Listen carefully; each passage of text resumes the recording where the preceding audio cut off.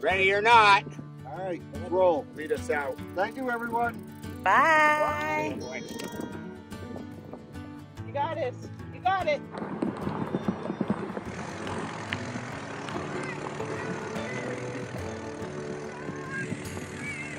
Woo!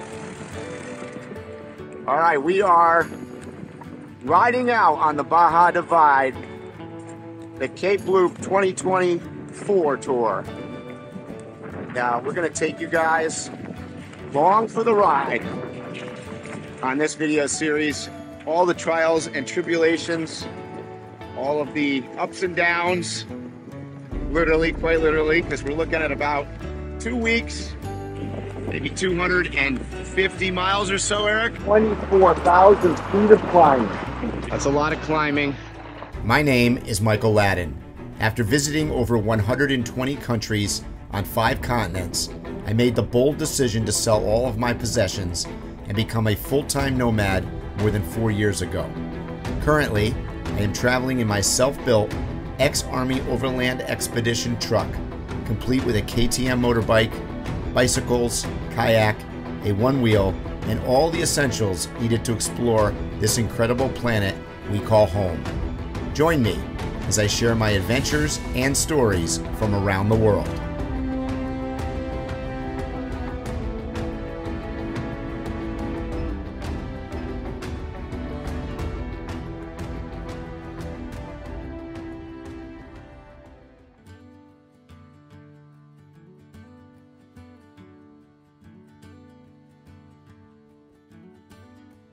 Trying to pound it this time, so we're not. Thank you, my friend. Yes, we will see you when we return. We promise. Yes. Okay. Go Mikey, go Eric, go Team Frailes, and from the Book of Doozer, no smashies, no crashies, no wins.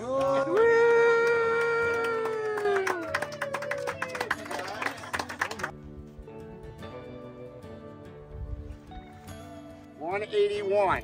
Whoa. 299. 118. Oh boy. Oh, baby. All right, I'm at 118. That's disappointing because what was our goal, Eric? Under 100. Under 100. That's got close. But compared to last year, We're lightweights. okay, here we go. You're going to be able to pick it up? Oh yeah. Oh boy. So you're 104, and I'm 118. Wow. That's ugly. Saying bye to the expedition turtle.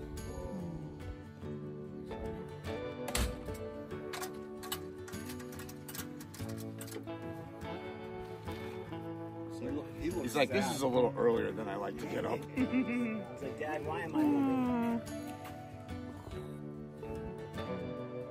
For those of you that are joining us here on the channel that are new, we did the entire Baja Divide from San Diego down to the bottom of the Cape last year.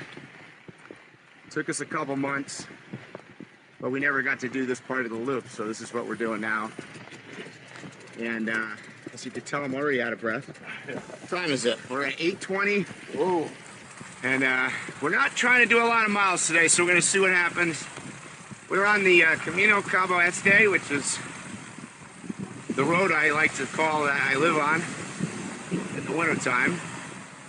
And we only got about a mile on this road, unfortunately. And then we turn on this road called the Miraflores Road, which is the first 5 miles is incredible sand.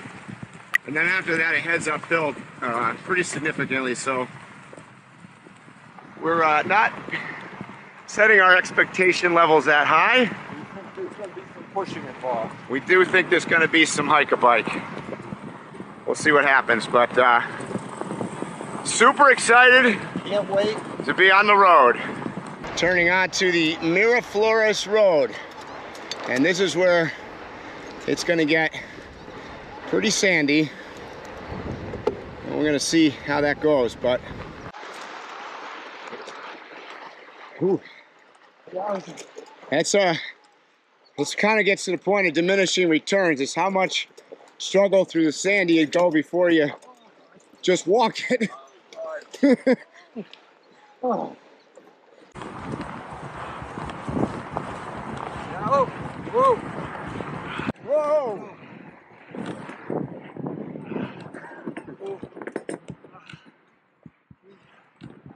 Come on, Bessie. Got a little Baja trick for you guys. If you're ever in an arroyo and you have an ability to get off of it or the travel track, ride the sand to the side because it's a little harder because it's not been so chewed up.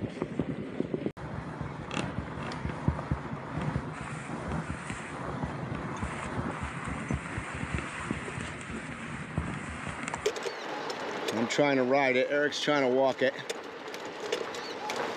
Mountain back up. Ooh.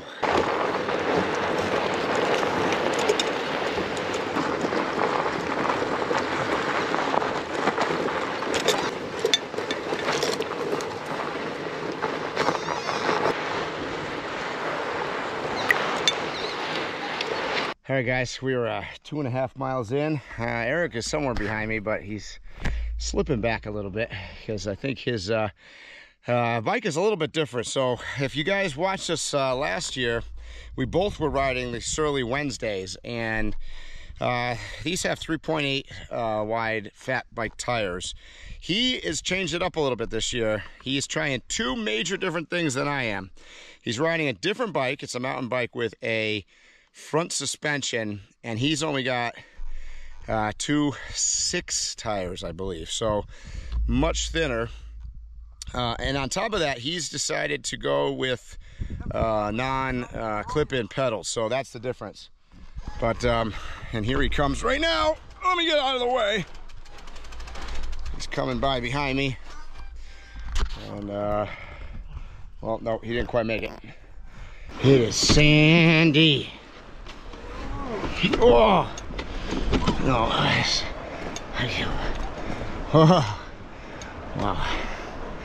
Well, we're like 3 miles in today, and it is 9:30, so we've been on riding for about an hour. That tells us we're going about 3 miles an hour, and it's a workout. I don't know if you guys can hear behind me the tinkling of the lead cow. It's a bunch of cows from the ranch up the arroyo here, and we've seen a few, but I see Eric is panning around this way. It looks like he's back there, potentially walking again. It's a tough ride. Anyways, we are going between what they call the Camino Cabo Este, which is the East Cape Road, which runs basically from San Jose del Cabo up to La Ribera and onto Los Frailes.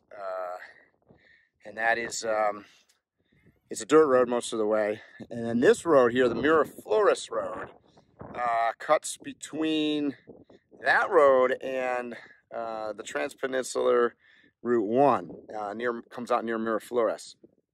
The Baja Divide actually is going to cut off of here when we get to the top of this mountain and head towards a little village called Palo Escapeda. So I can show you guys on the map what that all looks like. But essentially, you can ride all the way from the Sierra Cortez over the mountains and come out on the Pacific Ocean without hitting any pavement at all. The only pavement that we're going to see is on the Transpeninsular 1, which we're gonna ride maybe, I don't know, 2 miles or so down just to jig-jog across it and pick up hopefully some supplies there in a little town called Santa Anita, which is just north of the Los Cabos International Airport. So it's kind of the geography of what's going on. And I hear cows in front of me and Eric pushing the bike behind me. We've only made it 4.5 miles, and I've been pushing probably 2 of those 4 miles through deep sand that just doesn't seem to ever end. I try to pedal, but I only get like a couple pedal strokes before my wheel digs in and goes sideways. and I'm pushing again. So at this stage, I figured it'd be easier just to keep pushing. But this is not easy. Fortunately, we got a good cloud cover and the sun is not bearing bright down on us. So for a day of pushing through deep sand, we got perfect weather. I'm still glad I'm doing it, although you may not believe me right now. Breakfast of Baja champions. Principe. Principe. I think I might just go for 2. Planning ahead. Yeah, I'm one with you. Wow. One thing's for sure, you don't make good time anywhere. 4.5 miles in 2.5 hours. 2 hours. Oh yeah, we were cooking. 2.25 miles an hour. But you rode most of it. I rode all of it. I haven't pushed yet. But you get to that critical threshold where it's like, do I push or do I pedal? And like, which one is more exertion? You know, it's a tough call. I think the fat tires are showing their value through that stretch, despite your extra weight. 118 pounds and you still rode it. 104, 2.6 tires. I pushed at least 50%, at least, maybe more.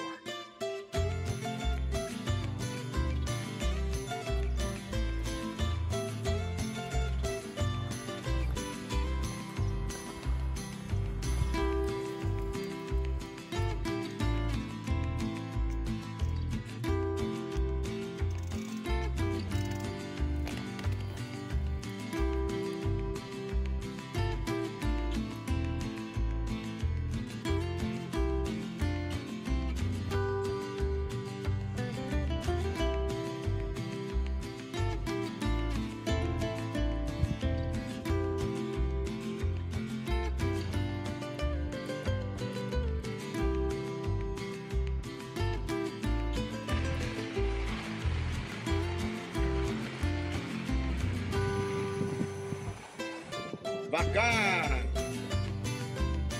Oh, I got no food today.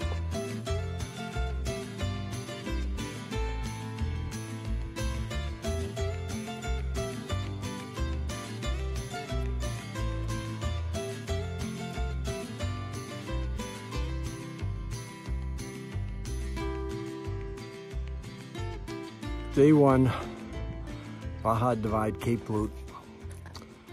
It is not easy.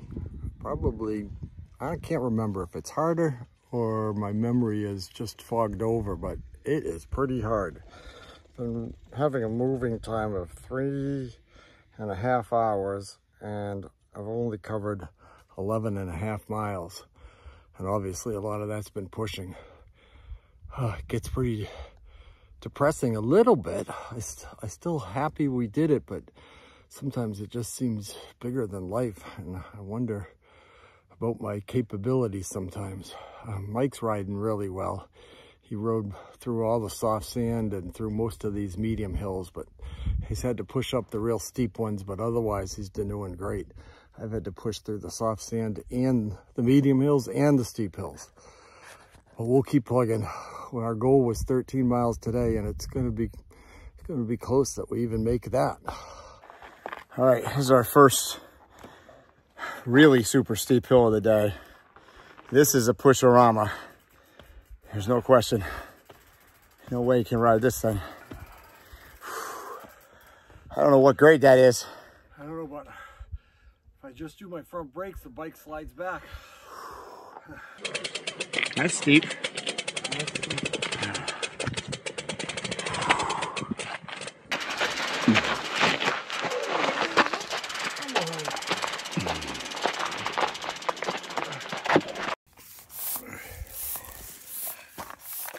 Airing up. So soft it was dangerous. Good for the sand, bad for the hills. All right, first injury of the ride. Managed to hit Hit a tree on the side a little bit. Everything around here in the desert is dangerous.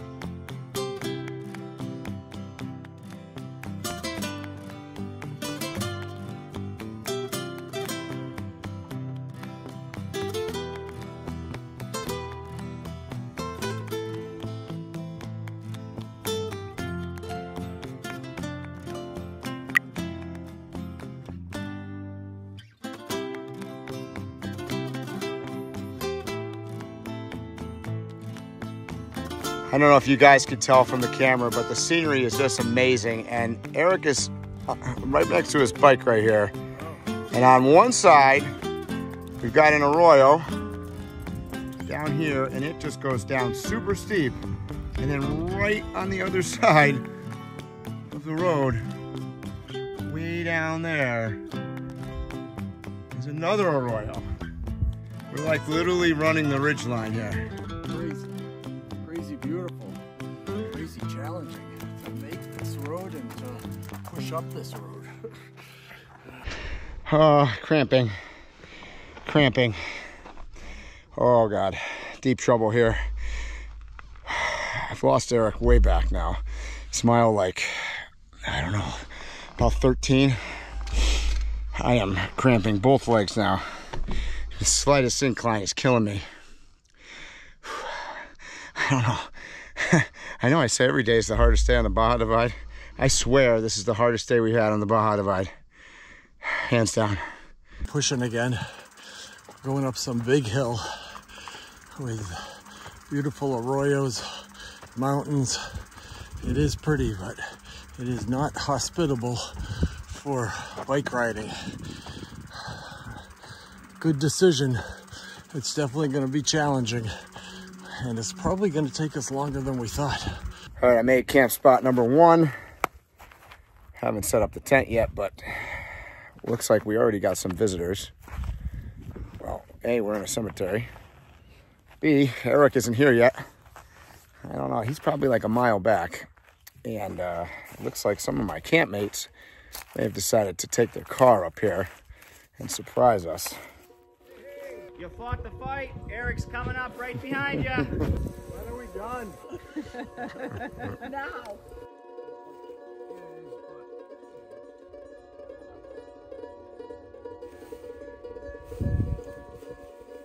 Miss it. And you know where everything is. I feel like we're moving so slow. You're doing fine.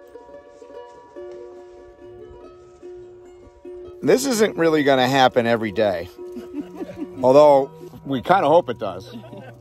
So we actually have some visitors here. We have Jen, and we got Daniel, and there's Eric. I'm here struggling. And we got Nelson, and then we got Cheryl, and we got Chica.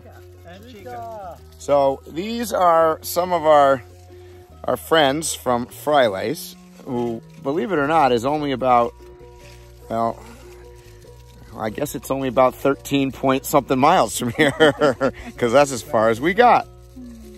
Sad to say. And they snuck up the road with their 4-wheel drive and brought us, what, now, Cheryl, what did you make us? Chicken empanadas and there's lemon meringue tarts. Oh my gosh. She's so sweet. Wow. Talk about spoiled. Wow. I mean, whew, it was a rough day that's just gotten a lot better. What is this? What is it, Cheryl? Lemon meringue. Yeah, but you didn't have any Tarts. Lemon meringue tarts. This is how you do the Baja Divide. For those out there that are wondering what the highlights might be, it's lemon meringue, and it's yeah, this is a treat. She was like, I think I want that. My stuff's all right, but yours has got to be better. Oh boy. That is out right now. Oh God. It's the bad one too. Oh, it's the bad one. Oh yeah, that one is bad. Oh God. Bye, Chica. I'll just say one word: enjoy. See, this is not a race. This is to see if you can do it, but you know, maybe just take 2 or 3 more extra days. I could definitely tell you it's not a race because we would have already lost. Bye. Okay, take care now. Thank you guys. Okay, bye now.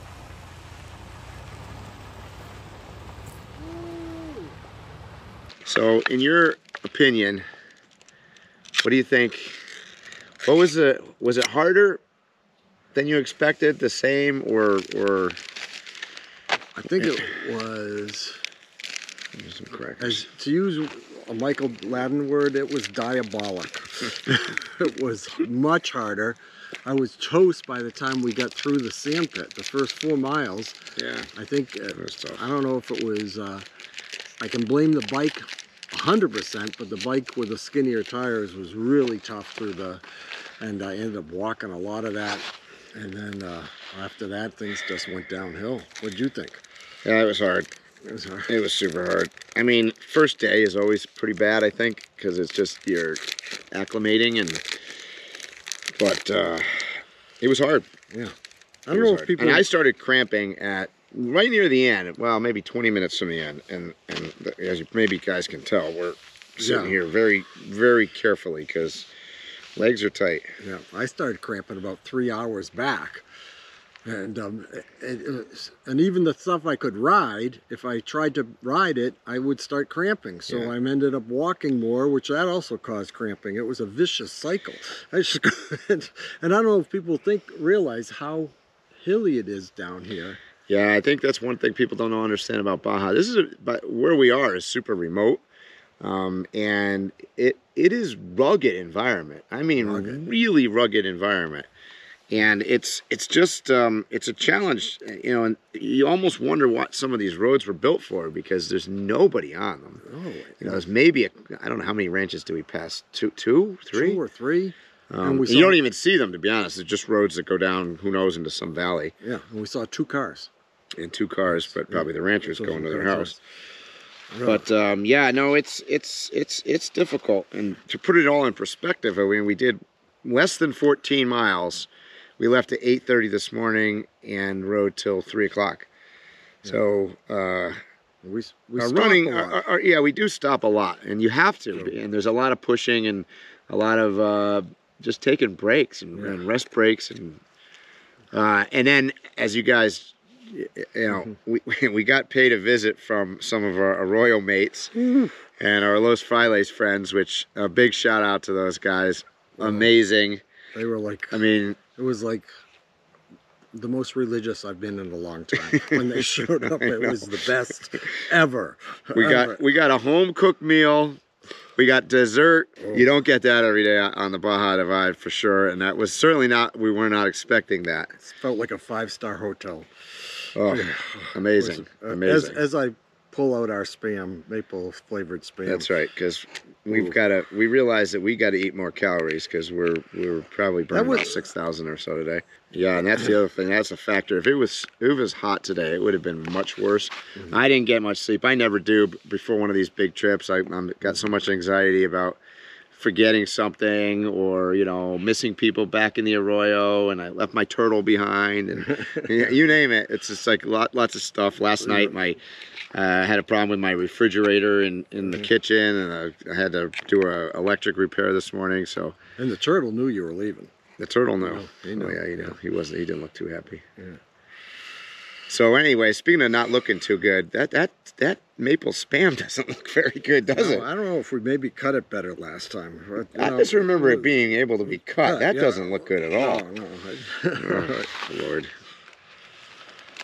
Yeah, here, I'm going to take one little piece and just, I'm going to just, I'll take this. That's a big piece. All right. What do you think?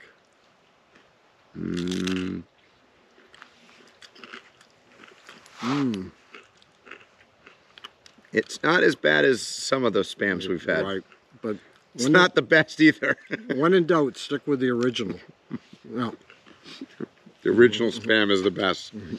We've now determined that the reduced sodium one, not too good. The bacon one was terrible. There's one other one we tried that wasn't very good either, I think. Low fat. Oh, no. Yeah. Just leave it to the original. This kind of has a... Kind of tastes the bacon. I mean the maple. A little bit. Yeah. All right. Anyways, we're going to enjoy our spam and try not to cramp. And I hope you enjoyed today's video. Baja Divide, Cape Loop, day 1. Almost 14 miles in the books. We got a long way to go. But we're going to take you on the ride and introduce you to some more crazy people. And who knows what we're going to find. Right? Yep. Stay tuned. Beautiful sunset over our first night here on the Baja Divide. Cactuses, sand, mountains. Look beautiful.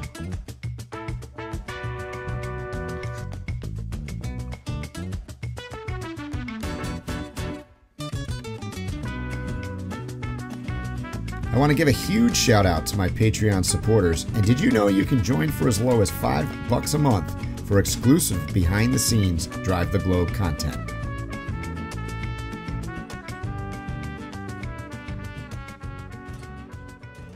Thanks for joining me today. I really hope that you liked this video. And if you did, give a big thumbs up. Please subscribe down below, and I'll see you in the next video.